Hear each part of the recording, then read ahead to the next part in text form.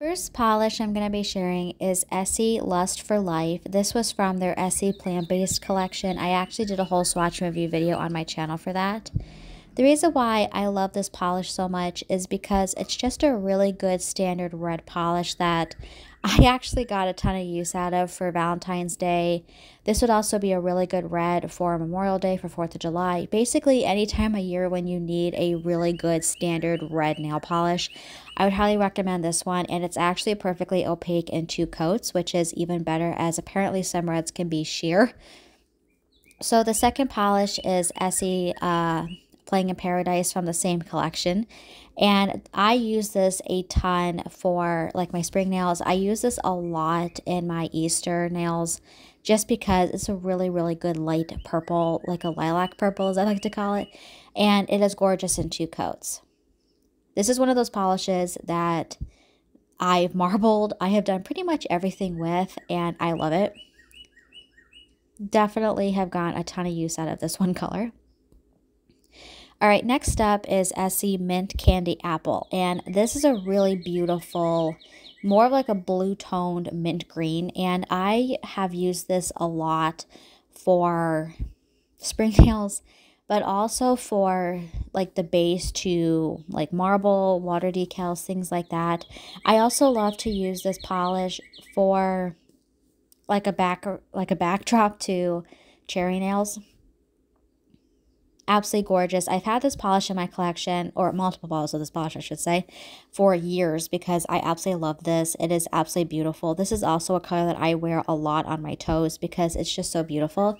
So next up is Essie Blanc, and this is just a standard white nail polish. I use white nail polish a ton, whether it's for detail work or it's for stamping or it's for the background of something. I always have multiple bottles of white nail polish in my collection just because I use it a ton.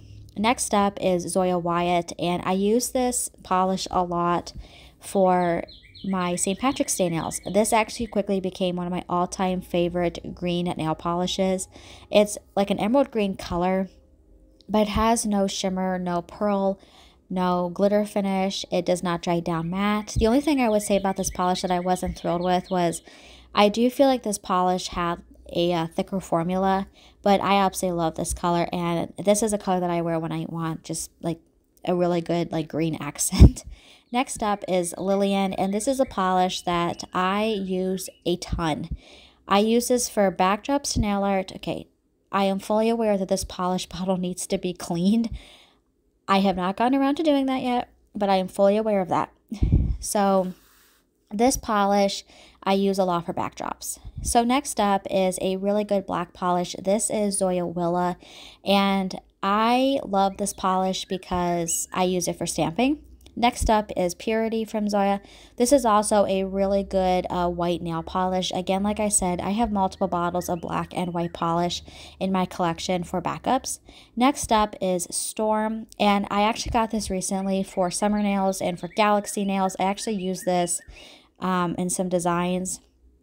I really like this. I actually use this as the background for my solar eclipse nails.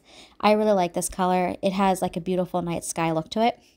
Next up is Zoya Emerson, and this is fairly new to my collection, but this is a polish that I have been getting a ton of use out of for like my Easter nails, my spring nails, but this is also one of those polishes that is just so beautiful on its own, and I've used this a lot lately, and I'm absolutely loving it. Like I said, I will do my best to have everything linked below. Next up is Dallas, and Dallas is just a really good silver glitter polish. This is one of those polishes that I use a lot when I just want a hint of sparkle, but I don't want something over the top. All right, next up is Orly Sea Blossom, and I'm not going to show what the actual inside of the bottle looks like just because I felt like the video was getting a little bit too long. This was from the Orly 2024 Spring Collection. I love this. It's a really pretty light pink. I have used this a lot for nail art as well as like backdrops to nail art. Absolutely gorgeous. Next up is Vintage. This was actually a viewer recommendation of mine, and I'm so happy that I got this recommendation because this is one of my all-time favorite polishes now. This does take 3 coats, but it is 100% worth it.